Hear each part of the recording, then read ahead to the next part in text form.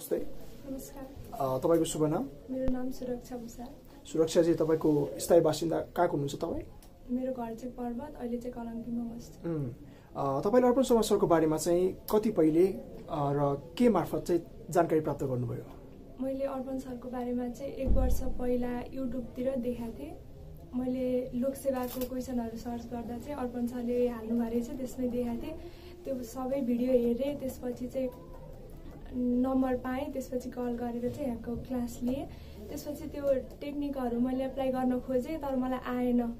त्यो केही दिन ट्राई गरेँ, आएन। त्यसपछि चाहिँ मबाट हुँदैन जस्तो लाग्यो।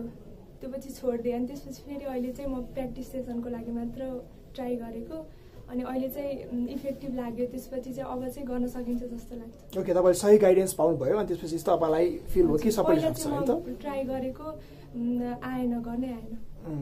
अनि हाम्रो यहाँ सरहरुले जुन सिकाउनुहुन्छ त्यसपछि चाहिँ तपाईलाई फिल भयो कि सबैले सक्छ हैन त? ओके, अहिले तपाईले आफै सक्नुहुन्छ कि सक्नुहुन्न त? अहिले चाहिँ सक्छ। राम्रो। अनि तपाईले चाहिँ अब यो जुन प्र्याक्टिस सेसनको कुरा गर्दै हुनुहुन्छ नि, तपाईको आफ्नो कोर्समा चाहिँ कसरी एप्लाई गर्दै हुनुहुन्छ यसलाई? म कोर्समा एप्लाई गरिरहेको छ, हामीले सरले सिकाउनु भएको छ नि त, हजुर, त्यो अनुसारले एप्लाई गरेछ। जब त्यो एकदम राम्रोसँग भिजुअलाइज गर्दैन भने चाहिँ त्यसलाई चाहिँ धेरै लङ टर्म मेमोरीमा चाहिँ जाँदैन रहेछ। राम्रोसँग भिजुअलाइज गर्यो भने मात्र लङ टर्म मेमोरीमा जाँदो रहेछ हैन? त्यो अलिकति सुनेको आधारमा हल्का मात्र राख्यो भने चाहिँ त्यो केही दिनलाई मात्रै टिक्दो रहेछ। त्यसैले त्यसलाई चाहिँ राम्रोसँग भिजुअलाइज गर्नुपर्छ। ओके, तपाईँ अहिले के प्रिपरेसन गर्दै हुनुहुन्छ अथवा के पढ्दै हुनुहुन्छ? म अहिले लोकसेवा प्रिपरेसन। लोकसेवा नै हो? ओके, तपाईले लोकसेवामा चाहिँ यसलाई कतिको इफेक्टिभ मान्नुहुन्छ त? लोकसेवामा झन् धेरै इफेक्टिभ छ, किनकि हामीलाई डेटहरु याद गर्नुपर्ने हुन्छ, धेरै कुराहरु याद गर्नुपर्ने हुन्छ। त्यसको लागि हामीले रटेको कुरा 2-3 दिनमै बिर्सिने हुन्छ।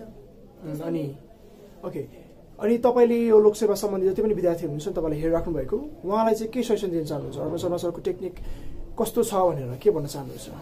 उहाँहरूले नि एकचोटि अर्पण सरको क्लास लिँदा राम्रो हुन्छ, किनकि हामीले यस्तो टेक्निकहरु एप्लाई गरेको छैन जसले गर्दा हामीलाई केही कुरा पनि याद हुँदैन, 2-3 दिनमै बिर्सिन्छ।